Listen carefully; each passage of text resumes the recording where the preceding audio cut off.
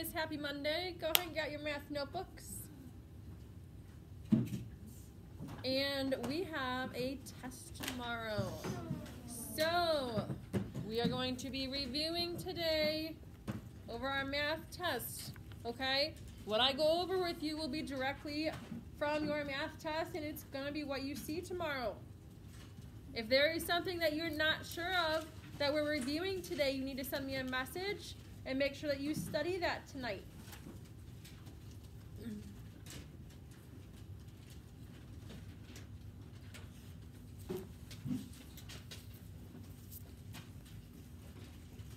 All right, you are going to have some vocab on your test tomorrow.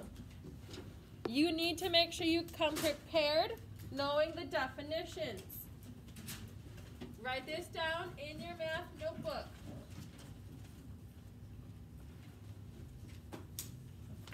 These words should already be in your math notebook. You just need to make sure you study them and memorize them.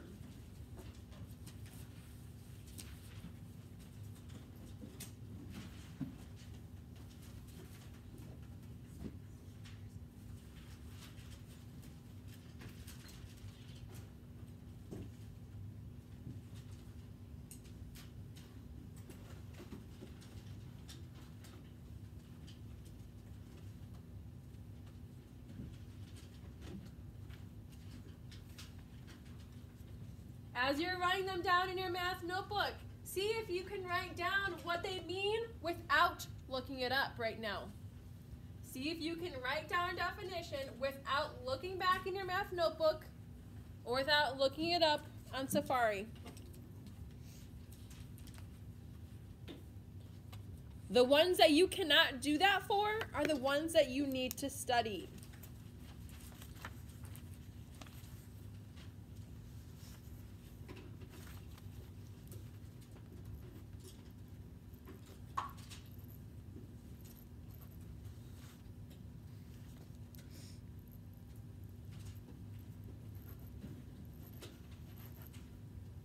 And I will tell you, there will not be a picture for these vocab words. So some of you might be able to know what something looks like. Maybe it's a shape or a part of a shape, but you have to be able to tell it to me in words, math words, okay? Which is definitely different than just knowing what something looks like. So right now, you're trying to write down a definition without looking it up. This will help save you time for studying too, because if you can write down a vocab definition word, you already know it. You don't need to waste time studying that one tonight. If you don't know any of them, that's okay. That just means those are what you need to study for tomorrow.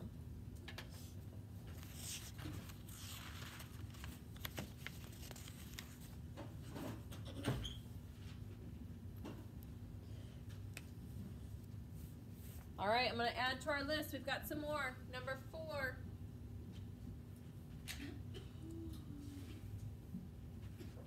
Cubic units.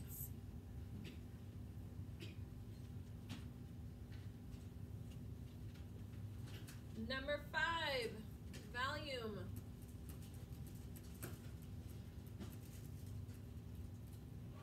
Number 6, 3-dimensional shape.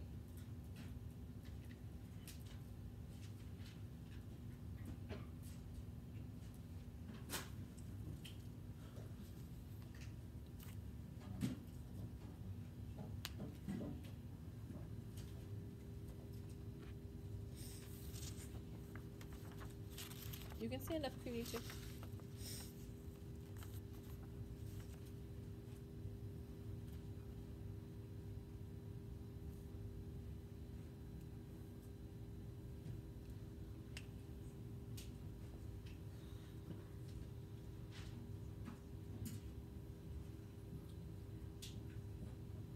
We have lots of vocab on this test.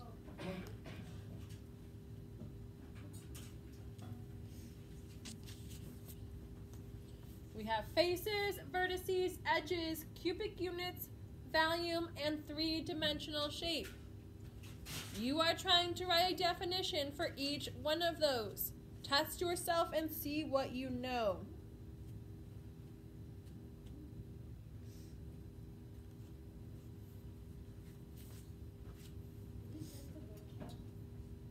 This is just your vocab so far, but you have other stuff on your test. Yeah. This is just one part of it. This will probably be one of your longer tests. Typically, we do about 10 problems.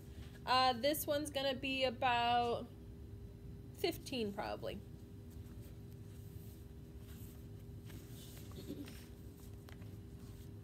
All right, last set of vocab words here.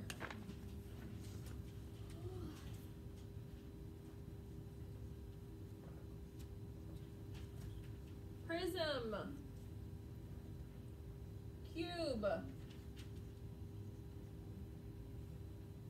cylinder,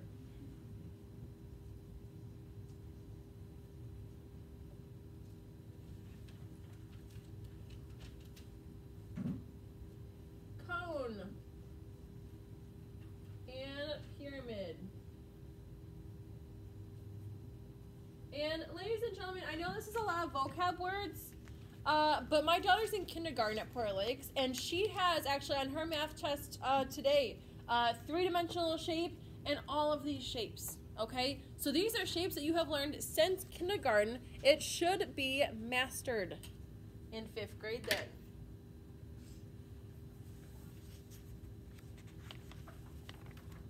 Write your vocab words down. See which ones you know the definition of. Definition in math words. Not by identifying them in a picture. Math words.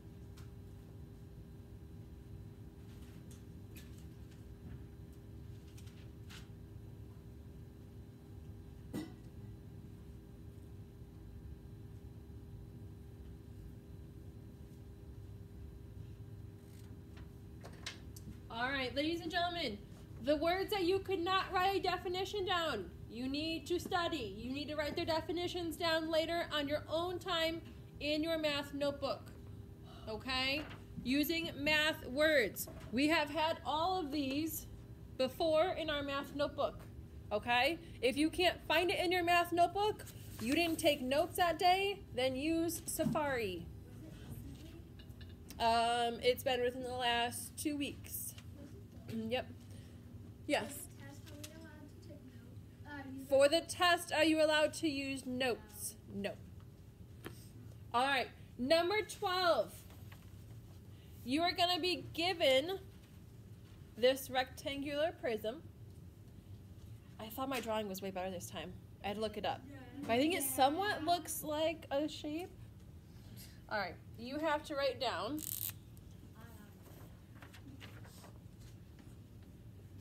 number of vertices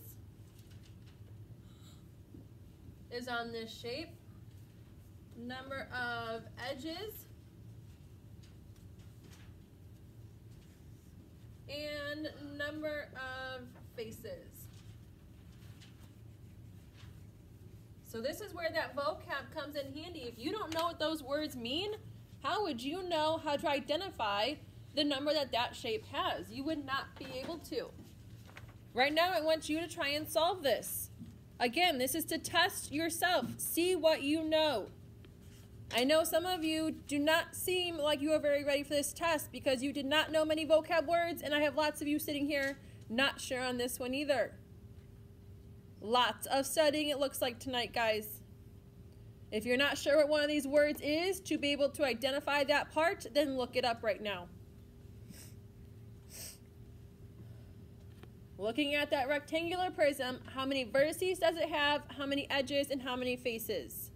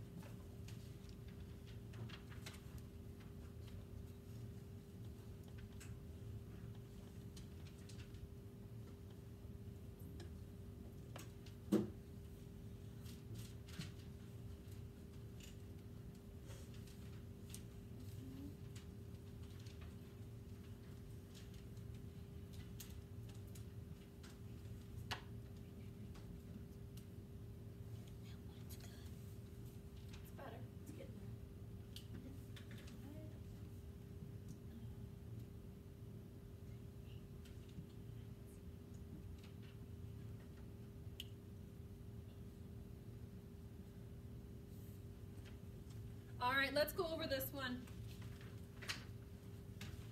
All right, vertices. What are vertices in simple words? On your definitions, your vocab, you're going to have an extended definition. But in short, what are the vertices, Malia? It's like the points. Like the points, yep. So we have 1, 2, 3, 4, 5, 6, 7, 8 vertices. I think my purple's about done. Yeah, we're done with that.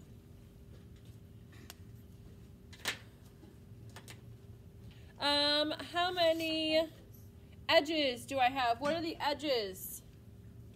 Mason? Yeah, like your lines.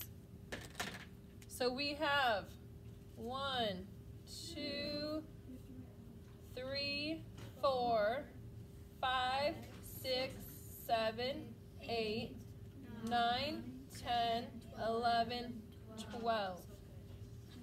Man, all my markers are getting... There we go. I think they're not getting thrown enough. They're not getting thrown enough? Yeah. I know. All right, last one. Your faces. What are your faces in simple terms? Alyssa? The flat sides of the shape. Yeah, like the flat surface. So I have the front, the back. I have 2 sides. And a bottom. 6. The bottom. I heard 6 and the bottom and the top. Good. For a total of, do we count bottom and top? No. Yes. Yeah. Okay, let's check one more time. Bottom, top, bottom. And then how many sides around it? 4 for a total of 6. Good. I think the first time we counted the bottom and the top twice. All right.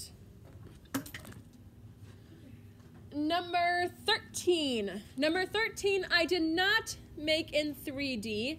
We are not going to solve it. I just wanted to show you, if they're asking you to find the number of cubic units in a figure, what do you need to do? If they give you actual individual cubic units, what are you doing with those? Ben? Count. Yeah, you need to count them, okay? You need to make sure you have some imagination. Remember, it's 3D. This is just flat, right? That's not in 3D. Remember, you're going to have a backside that you might not be able to see, okay? You've got to use some imagination there, okay? But you are just simply counting them, okay? You don't need to have a formula when it's set up with the individual cubic units. Number 14, however, do we have cubic units there? No. So we need a formula. Ladies and gentlemen, I am not giving you this formula on your test. There will be times that I do give you formulas, but tomorrow's test, you only have one formula to memorize. So I am not going to give it to you. I would recommend when you get your test, when you start it, right away at the top, for your notes, write down what the formula is. Have it fresh in your mind. I will give you 5 minutes before your test to study. Have that formula fresh in your mind. Write it down right away. Okay? What is the formula for volume? Length times width times height or base times width. Base times height. Yeah. Very nice. And we use just the first letter of these words. V for volume equals L for length times W for width times H for height. Or if they give you a base number, volume equals B for base times H for height. So I want you right now to use your formula and tell me what is the volume for this shape. I thought that shape was my best one so far. I know I had some friends who already worked ahead on that one. That's okay. We're going to be patient and let our other friends finish it. Find me the volume of number 14.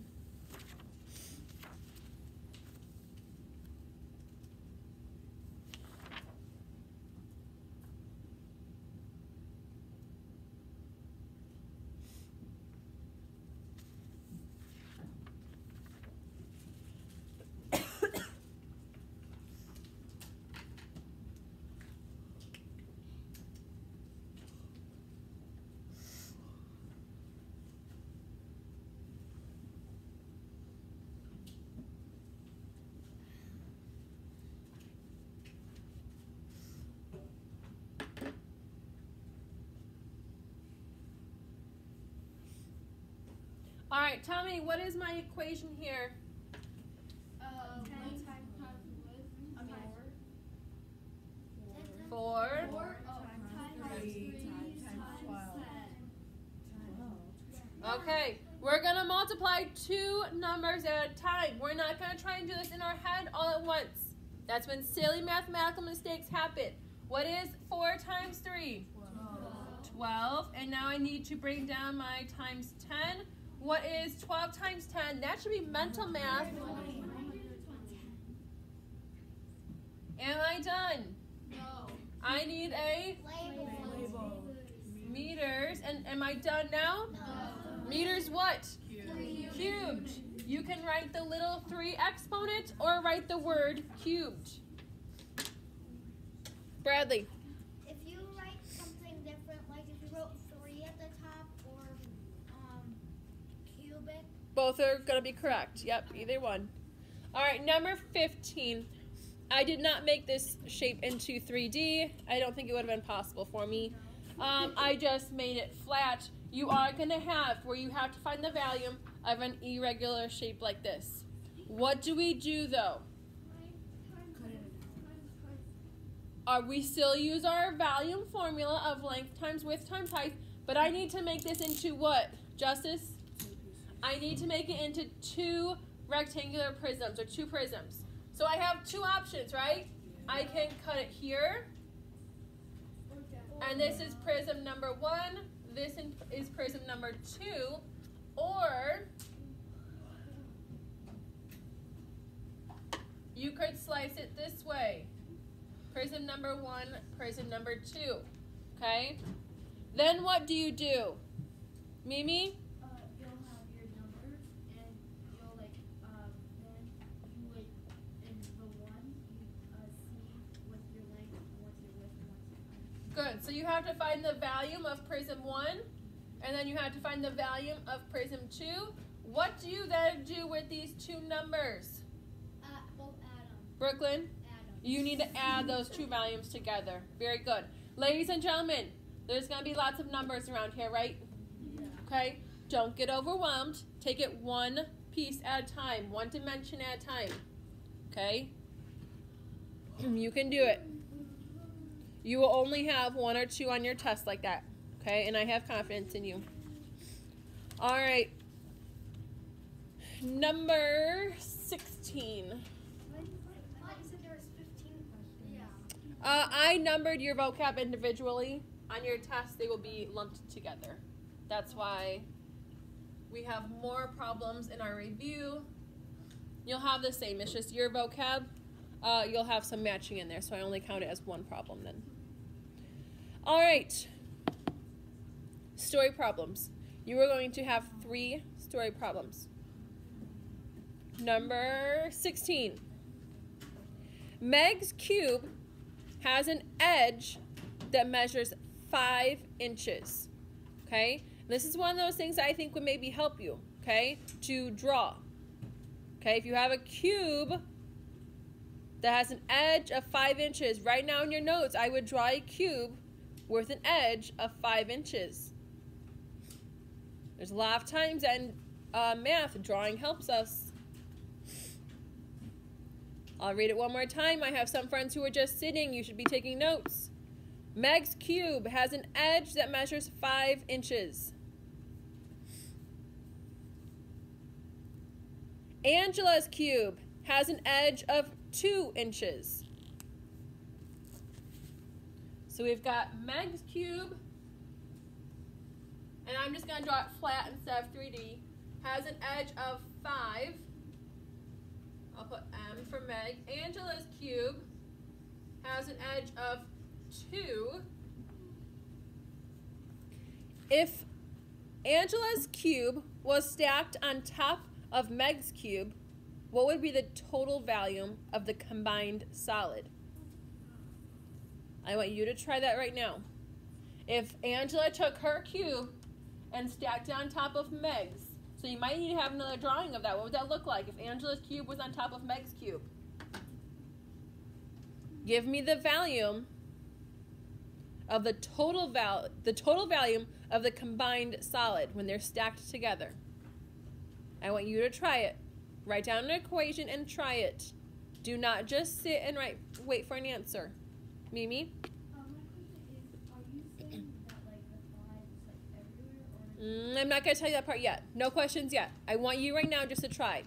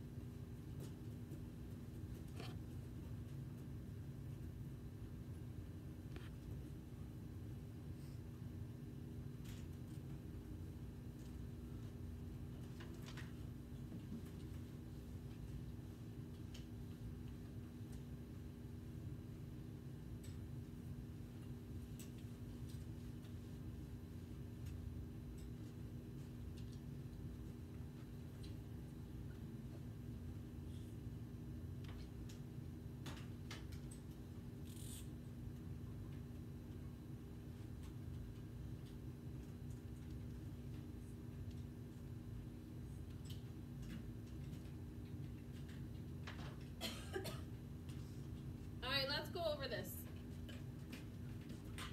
So I would draw a new figure that shows Megan's cube on the bottom with Angela's cube on top. Okay? This is the solid figure that you now have to find the volume for. When you find volume of an irregular shape, what do we have to do? We just did it. Length times width times height. But am I only doing that one time? No. I'm going to have how many prisms here? 2. I'm going to have 2 prisms here. Being these are a cube, what would be my equation for prism number 1? And we'll go with prism number 1 is this one. And this one's prism number 2. Okay, Angela's was prism number 1. Bradley, you said already. Length is 2. Length is 2, and because it's a cube, the width is also going to be 2, and the height will also be 2. What about for Meg's cube? What would be my equation, Bradley? It would be 8, but no.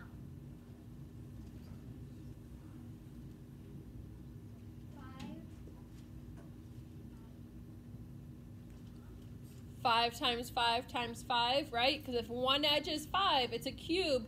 That means also my length is 5, and also my width is 5. What is going to be my next step here to do? Sophia? Multiply. Good, so I need to multiply my first one, and I need to multiply my second prism, and then what do I do with those two? I need to add them together. Ladies and gentlemen, make sure that you don't look at this and go, 2 times 2 times 2 is 6. Is that right? No. Okay. We really struggled. We've done 5 times 5 times 5 last week. Did we get that correct? No. Okay. Only multiply 2 numbers at a time. So what is, let's do 2 times 2 is? 4. And now multiply that by 2, we get? 8. Okay. What is 5 times 5? 25. And then multiply that by 5. What do you get? 125. And then I need to add what to 125? 8. That is your answer then. With a label, of course. Which I didn't give you guys a label on that one. Alright. Are there any questions for your test tomorrow? No notes. You need to memorize your vocab, memorize your formula. Okay? Any questions? All right. You guys do have an assignment tonight. You have some story problems on Schoology. Under math, if you had there, Malia, will you turn off my left light?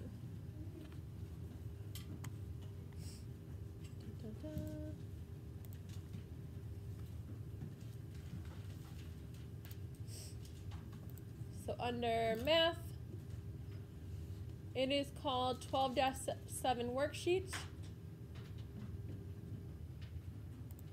And I believe it's only 5 problems.